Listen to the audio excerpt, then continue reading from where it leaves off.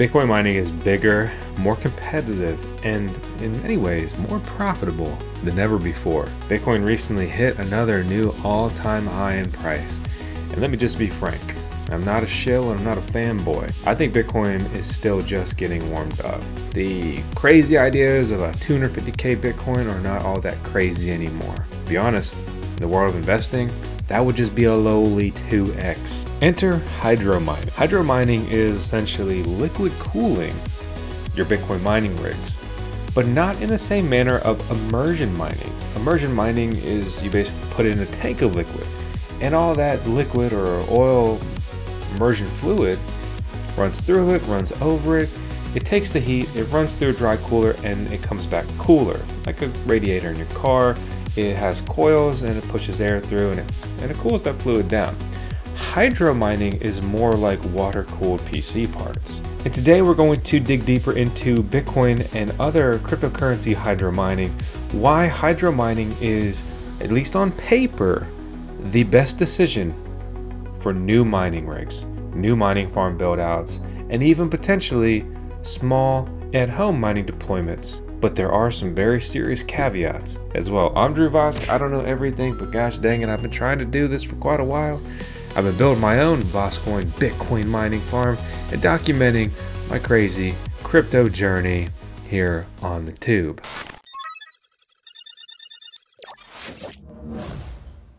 Would you be interested in a limited edition collaboration for a VoskCoin Green, Bitdeer, Gamma, or maybe even a NerdQX++?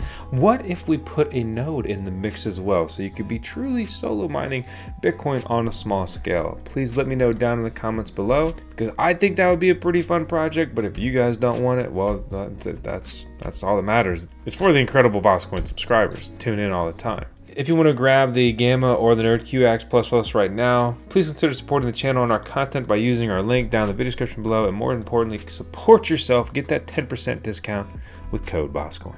So most major manufacturers are producing hydro miners now.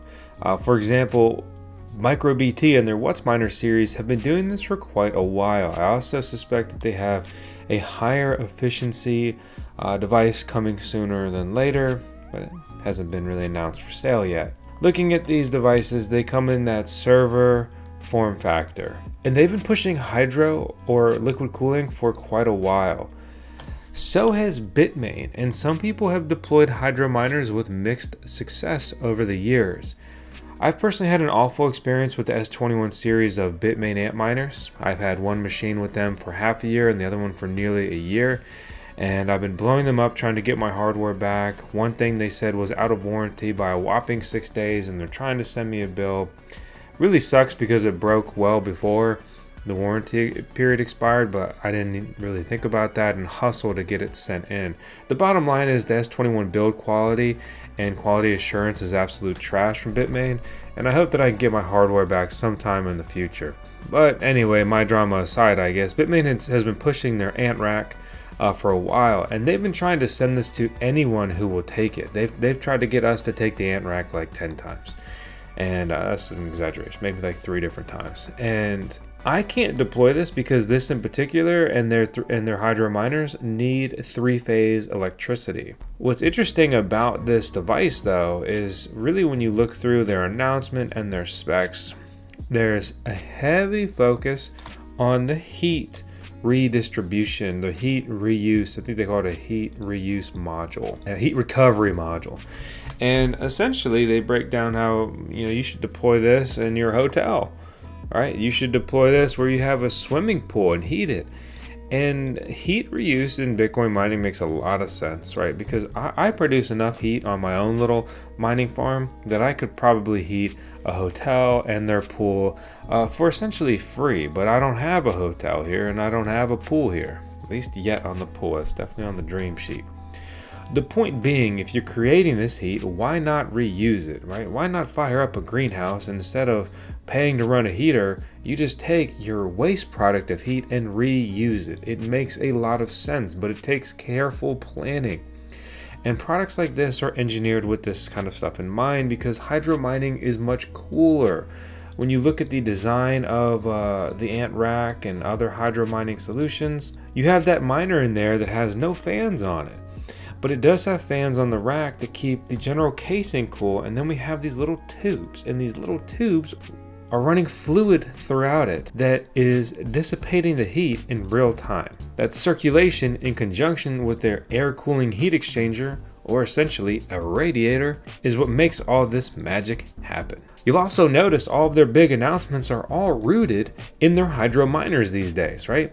The S23 Hydro, the most recent hydro-cooled Bitcoin miner announcement, 580 terahash a second at 5,510 watts, which equates to 9.5 joules per terahash of efficiency, or watts per terahash of efficiency. To put that into perspective, the S19 series were essentially 30 watts per terahash out of the box. The S21 series, 16.5 joules per terahash of efficiency there. And Bitdeer and their Seal Miner series are not sitting idly by on the hydro front. They've been developing hydro-cooled miners as well. They are not using Bitmain's custom form factor. They're using a typical server rack style here. And what that means is you can essentially deploy this in a server rack and then install a liquid cooling module there. They boast with their setup, I mean, you're gonna have to add other things that do make noise, but congratulations, this piece does not make noise. It's touted as no noise. Bitcoin mining efficiency is moving fast. The recent release from most miner manufacturers for Bitcoin mining is around 16.5 joules per terahash of efficiency for their ASIC Bitcoin mining chips. These are application-specific integrated circuit chips, custom computer chips just for Bitcoin mining. And man, is it speeding up fast. Just a couple years ago, again, 30 was around the number. Before that, it was much higher. And now 13.5 is realistic. It's realized there's machines out there that do that. And announcements at 9.5, 9.7, Bitmain recently came out and tried to one-up Bitdeer and projecting 5 joules a terahash in 2025. That is scary. That is so much more efficient than current machines. When you look at mining profitability charts like Mining Now, huge shout out to them for supporting the channel. And I've grown to like their tool. You can input whatever your electricity rate is here in the top right. These numbers reflect the mining profitability after removing the electricity bill, which is pretty substantial on machines like this S23 Hydro 3U, which consumes a whopping 11,000 watts of electricity, right? So the electricity bill for me on that every day is $20 freaking. So this is actually mining $65 of Bitcoin every day. Well, if you have one. And here's the deal, like that density is crazy. And these have gone back to that server style and not Bitmain's weird Hydro block unit style. You look at the S21 EXP Hydro 3U, huge power consumption, big mining profitability, big mining profits, right? But the most profitable miners in the world right now are not some obscure shitcoin miners. They are Hydro Bitcoin miners based on their high hash rate, their high density, and just the current state of mining. The first, second, and third most profitable mining rigs in the world you can potentially buy. I mean, this is more of an announcement, futures order, same with this one. This one is, you can order it now, is Bitcoin miners with hydro cooling. Number 4 is yet another hydro miner, but it mines Dogecoin, Litecoin. And the 5th one comes back again to Bitcoin hydro mining.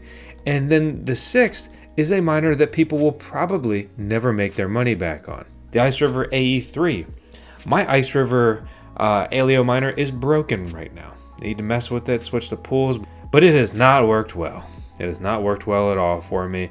And I'm thankful I got that one to review, because I would be pissed if my AE0, if I bought that AE0 and it wasn't working. I'm irritated with it and I got it for free. That's crazy, right? And then after that, the profitability just updated in real time, is another hydro miner, another hydro miner, another hydro miner, another hydro miner. How long can general miners sit here and ignore hydro mining rigs? At what point are you paying a huge premium to use non-hydro miners that are potentially less efficient, a higher cost per hash? Here's the deal though, I haven't used this new generation of hydro miners. I don't know if they hold up. Like, I can tell you the S21 series has been an awful investment by me. They have not held up well at all. Fingers crossed so far. My S21 XPs have been good, but my S21s and my S21 Pros have been the worst performing mining rigs I've ever experienced, especially on the Bitcoin mining front, in about 10 years of mining. What an award that you would never want to receive. Coin Mining Central is a miner reseller, and really they give you a realistic price on like the market value of these machines. And so we're an affiliate. I have a coupon code and discount code down in the video description below if you want to support the channel. But we look at these different hydro miners. We see the Bitcoin hydro miners and the Doge hydro miners, and then also the immersion miners are in this list. Almost all of these require three-phase electricity.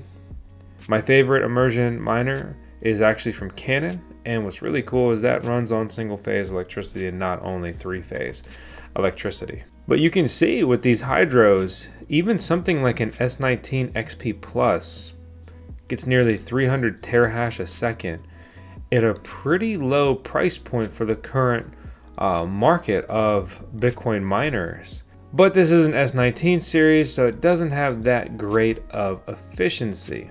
But the density is nothing short of impressive. And there's actually a couple hydro miners for Ethereum Classic mining. But that is a coin that I would be very leery of investing more mining rigs in, with just its lack of anything that it ever does. And only putting out $200,000 in ETC per day. I have several Ethereum Classic miners on the farm. They're a way that I diversified it. It's been an okay endeavor, but I'm definitely not rushing to expand, and I really don't plan to really add any more ETC Classic miners to the farm ever at this current rate and trajectory. My CAS miners have been holding up like garbage long term. So really the only obviously viable things long term for mining are Bitcoin miners and Dogecoin mining. It's proved to have some pretty serious staying power, and it's also merge mined with Litecoin. And even with the lower mining rewards on that coin comparatively to the market cap, it still eclipses most cryptocurrencies in their 24-hour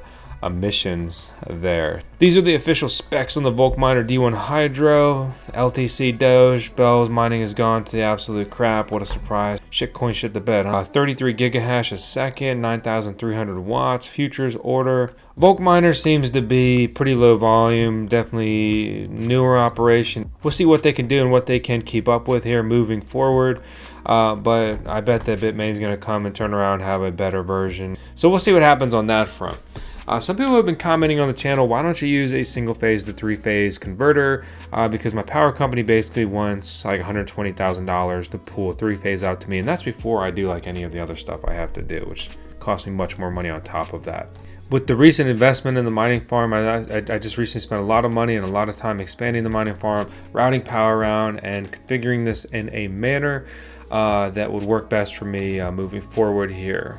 And basically I'm in a situation where I am actually thinking about, I need to do some more research. I worry about using these things under serious load long term. Stuff like this, I see why you would install this to test something that's on three phase, but not for a permanent deployment, or maybe like really oversize it. All right, this is like 70 amps, right?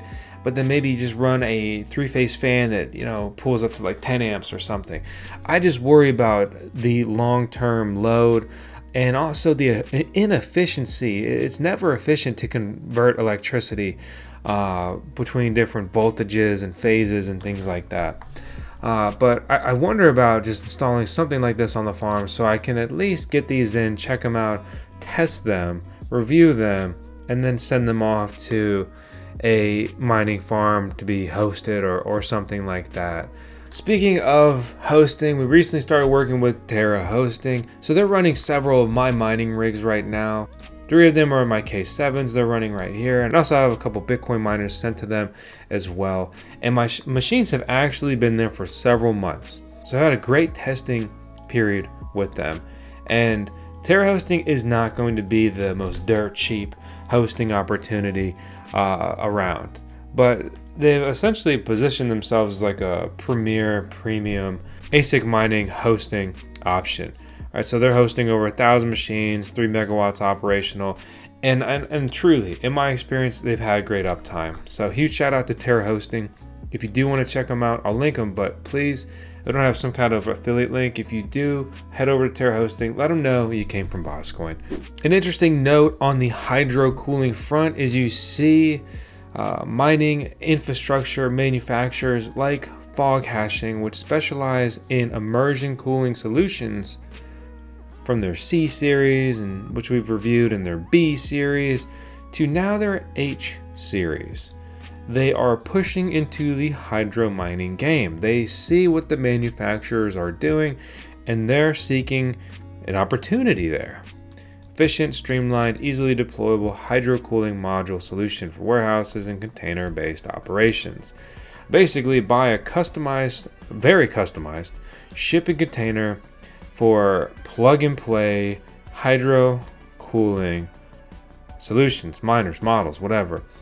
And for example, this H200 says it supports 20 units of the M63, Bitdeer A2, or elphapex DG1 Hydro with a capacity of up to 200 kilowatts. Then they have their HC40, 120 2U miner capacity, 1.2 megawatt. And then, did you want a double decker? Well, congrats. 242 U's or 420 custom Antminer. That's some crazy density. They also have customized solutions and these racks and so forth. Again, all on 3-phase electricity. But I have noticed that all of Foghashing's container solutions are very expensive. We looked at their BC10 immersion solution, and it was just really like terribly priced. It was way too expensive, to the point that there were so many cheaper options that I would just be burning up cash to have a yellow box on my mining farm as opposed to other options there. But regardless, it's interesting to see what the industry is doing and why and how it's moving this way. And it's easy to overlook this thing if you're on the smaller side of Bitcoin and crypto mining. This is the current state of mining, especially on the hydro front. I'm Vosk, you're on the VoskCoin YouTube channel. This is the current state of Tails, our super cutie pup and our CEO here at VoskCoin. 10 seconds of Tails in every video. I hope you enjoyed all of this, and please subscribe to check out our incoming content. We've got a lot in the pipeline, and we're just trying to do the best we can every day. And that's all you can do. I'll see you next time.